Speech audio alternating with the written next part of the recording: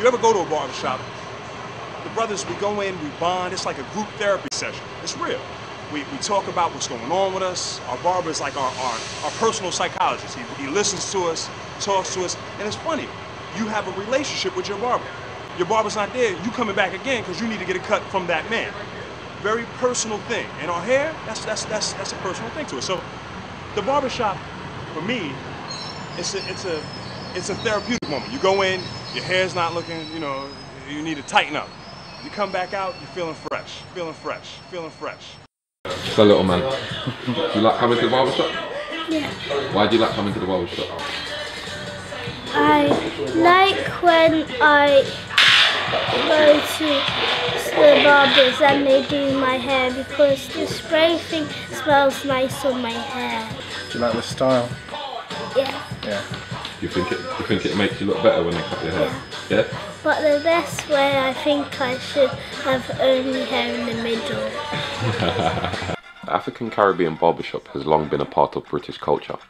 During the 1980s, Channel 4 hit sitcom Desmond's was the first show set inside the barbershop and provided a unique and realistic depiction of life inside a barbershop. Since then, there's been a number of films and other shows using the same setting. Oh, come on, Popeye. Why don't you give it a go? You might find a facet of your personality you never knew existed. I know all about my facets. Thank you very much. Every week is some newfangled idea. Now you're telling us just by reading somebody's writing you could tell something about their personality. Last time it was about body language. That's it, Desmond. Even the way someone sits can tell you a lot about a person's inner workings. My inner workings are private, and there's nothing wrong with my handwriting. Tell him, Desmond. That's true. Popeye's always been a devotee of the 3 R's. What? Reading, writing, and arithmetic? No, rum racing and rum. The African Caribbean barbershop plays an influential role in the community which it serves. The barbershop provides a social setting for many, while it also allows men to exercise their voice and opinion on everyday goings-on. It's like almost no other place where a black man can really, you know what I mean, express himself to the fullest effect with his opinion. What I'm saying is this, yeah? The jail in Ghana, the jail here, yeah? No, listen, hold on. Jail here is like a camp. Ghana, you got about 5 men in the same place, yeah? But it's not hold on. I'm just saying what I know. I'm from Ghana. I'm just representing. I'm just representing Ghana. I'm not trying to say that it should be like that. But I'm just saying to you that if you go to Ghana jail for about a day or two, trust me, you don't want to go back there again. But he's saying that's why people are killing. No, I'm not saying that. I'm not saying that. No, but Ghana, but the jail here is soft. Listen, it's soft. It's not soft. It's soft. No, there's certain jails you can go to, yeah? And it's priority, yeah? When you go to that jail, you have to make sure you make yourself something to protect yourself. Jail's not a joke. You go to jail, you think the jail's soft. But there's certain men in there that are not soft. You might look at my bro. Guys, listen to you, yeah? But England's more civilized than other countries. It's not about civilization, but it's not a deterrent enough. It's not a deterrent. It's not a deterrent. Because look at the police here, look at the police in Ghana. He's more civilized, isn't it? Yeah, that's true. I'm talking. You're right. Obviously, this is more of a civilized country. Yeah. Barbershop. Gossip center.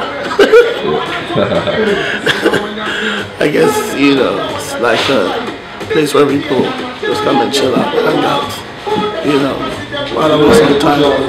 Well, apart from cutting their hair, so I guess it serves the community by, you know, being a place where people can come to, while away sometime. Good place to come to. Not for me though. I don't have the time to sit and chat, but like a lot of people, you know, I guess you can keep people away from the streets and it can play a positive role.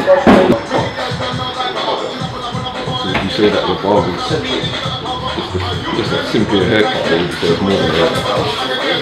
It's a bit more than a haircut still. It's a place, so, you know, a place to chill out. I would say it's more than a haircut. It makes you feel presidential. You get that presidential treatment. You understand? You don't go to certain barbershops. and they don't make you feel when you leave the barbershop. It's laziness. When you leave here, put it this way: when you leave here, you're satisfied in it and you feel good about your hair. Put it that way, innit? Like, what about on the social aspect? Yeah, you can crack joke. You can talk to anyone. Everyone in there is calm. Everyone's cool. Come in there, you can crack joke, talk. It's calm. It's a calm barber. It's like a nice environment. Everyone's alright. I think the most talked about subject in the barbershop is either football or girls. That's what boys seem to want to talk about. What do you think the most talked about subject in the barbershop? Football, you know. Football, women, and I think violence in the community, you know. Yeah.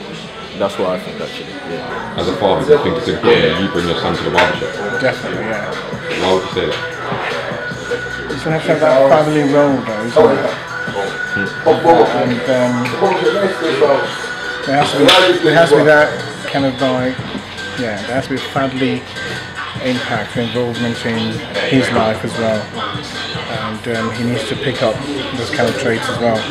Also, the right kind of barbershop as well. That has the right kind of the mix and the traditions. Also, it's all down to how they do it here as well, and what he picks up from it. So it's not just taking him anywhere or the mother taking him anywhere.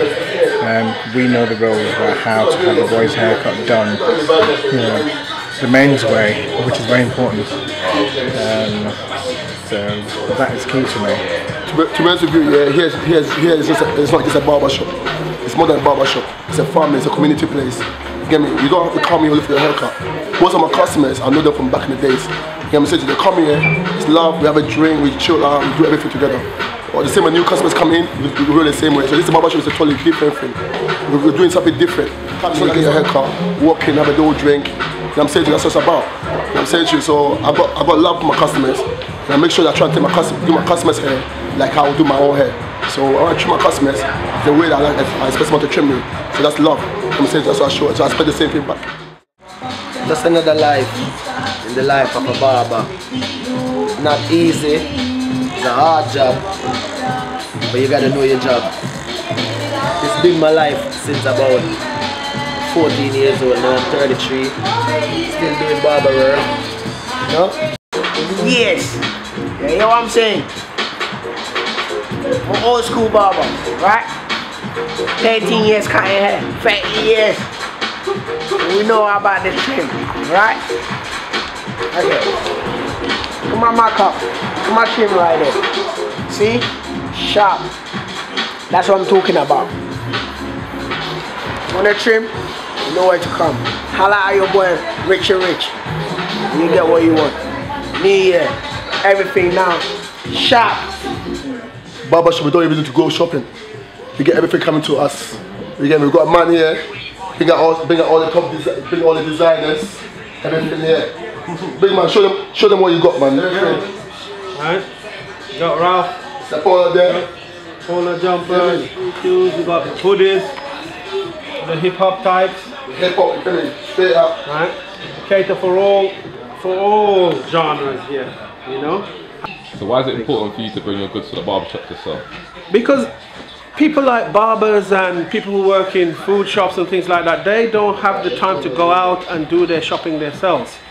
You know, it's convenient to bring, like I say, if you can't take Muhammad to the mountain, take the mountain to Muhammad. Yeah? You understand? And that's what I'm doing here. That's what I'm doing here. If the barber has to go out and do his shopping, right, he's losing money.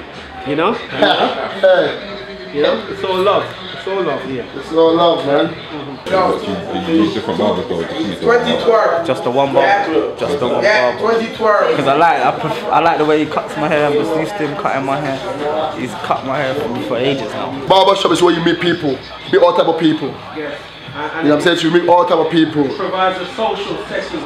You understand? For a change of thought. You know, you want to talk about matters that pertain to you or pertain to the day. You know, current affair issues. You know, things like that. This is where you come and discuss it. You change thoughts, and it's good. You know. not just for cutting hair and grooming, you know? Not only grooming. Not only for grooming.